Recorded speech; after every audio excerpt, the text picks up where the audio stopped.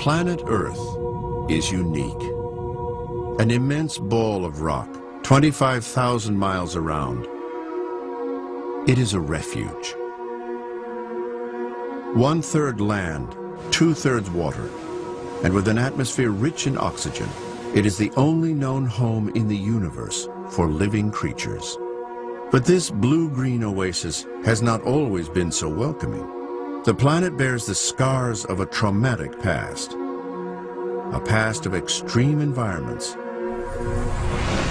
and extreme catastrophes. Over the course of nearly 5 billion years, it has been a changing world. A world of fire, a world of ice, one of raging seas and poisonous skies. The life forms that now cling to its surface are the lucky survivors of a succession of deadly mass extinctions. For just over 200 years, determined scientists have explored the planet and unearthed its secrets. Their remarkable discoveries have led them to tell an incredible story, the story of how the Earth was made.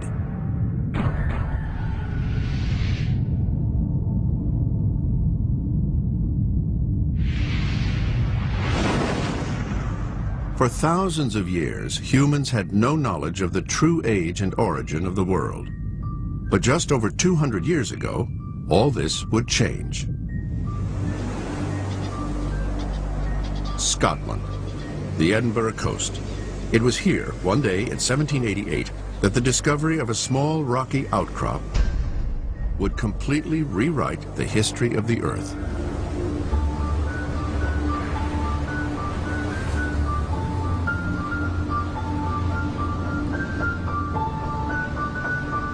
Geologist Geoffrey Bolton is on his way to the desolate Siccar Point, where this discovery was made by a maverick Scottish farmer, James Hutton.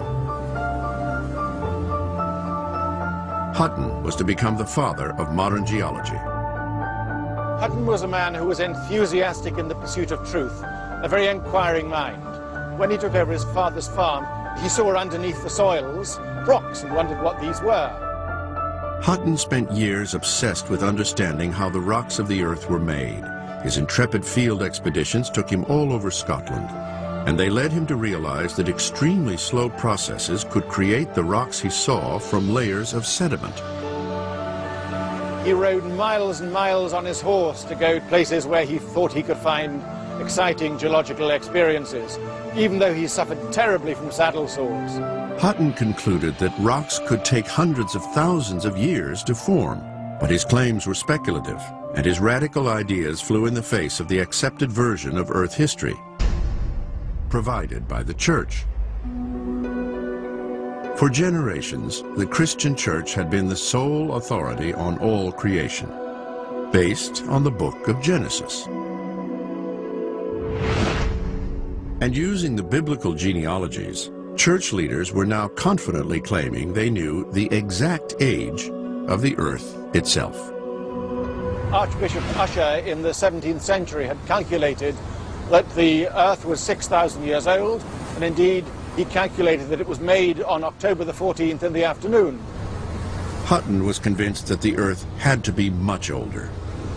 And when his explorations led him to Siccar Point in 1788, he would finally find the proof he was looking for in the unusual formation he discovered. These rocks are not just any old rocks, they're very special rocks, and the reason they're special is because of the story Hutton was able to tell from them. Here, two layered rock formations stand at right angles to each other. He knew these rocks had once been laid down horizontally on the sea floor. They must then have been buried under great depth to recrystallize. They must then have been tilted on end by great earth forces. Then they were eroded away and truncated. Then these rocks were deposited on top. And he realized that that would not take hundreds of years, nor thousands of years, but many millions of years. Hutton's discovery was a turning point. From that day forward, it was rock, not scripture, that would become the trusted guide to the distant past.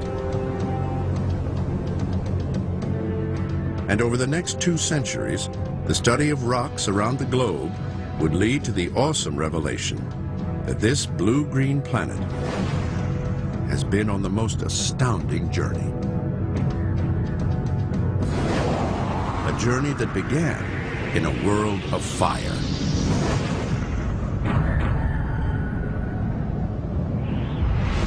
It is now believed that the Earth was formed from collisions among the countless meteors that made up the early solar system.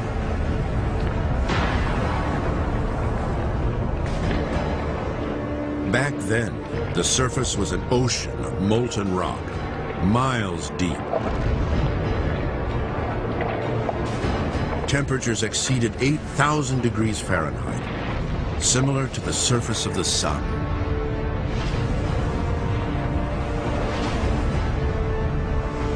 And huge meteorites rained down in a relentless bombardment.